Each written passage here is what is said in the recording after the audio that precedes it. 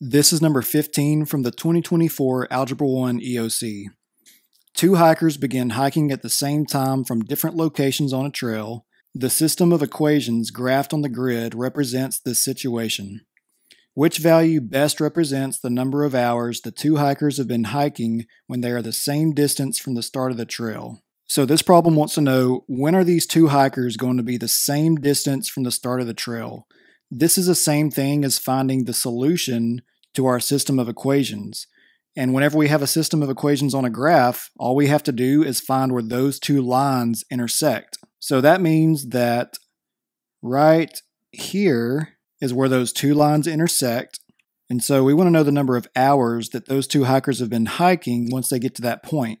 And so if we look at our x-axis, we see that the x values are time in hours. Okay, so whatever this point has for its x value is going to be our answer. And so we can see that it's between 1 and 2. It's a little bit closer to 1.